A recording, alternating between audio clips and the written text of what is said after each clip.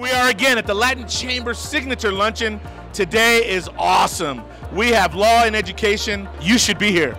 Our secret sauce as an institution is the tight coupling that we have with institutions and organizations such as the Latin Chamber. I love walking to a room with this much energy, but the work of the Latin Chamber is so important. So being here networking, best thing I could have done all day. We have Metro Police, we have the U.S. Attorney, we have the FBI.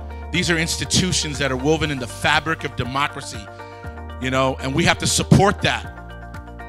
We have to develop relationship in these communities, because when you reach out to people that don't look like you or don't think like you and you begin a relationship, that's when you start to build trust. Anytime I get the opportunity to come see you and participate with the Latin Chamber, who is just a fantastic aspect of our community, supporting those small businesses, I'm always happy to be here and making new friends and connections. I'm proud to be here. Look, I am happy that this isn't the first time that we've talked. This isn't the first time I've been involved with the Latin Chamber.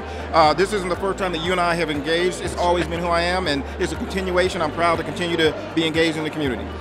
Just being out in the community with the Chamber, seeing people enjoy themselves, it's a wonderful thing. Thank you for putting on the event.